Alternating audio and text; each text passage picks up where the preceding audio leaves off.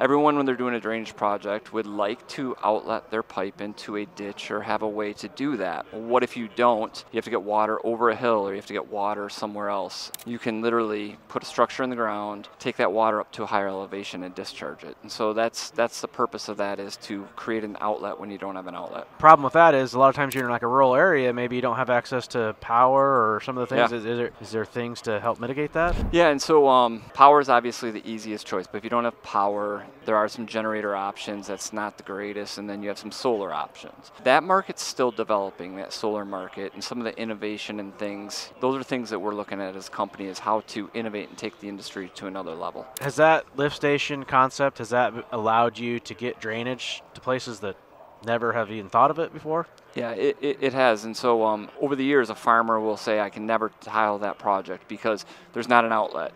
And then a lift station will open that door to get rid of the water. And so you see that in the upper Midwest, in the Dakotas and upper Minnesota, you'll see a lot more lift stations than other places. And then when you go in the South, everything's flat. And so how do you move water when it's flat? That gives you the ability to do that. So it opens those doors.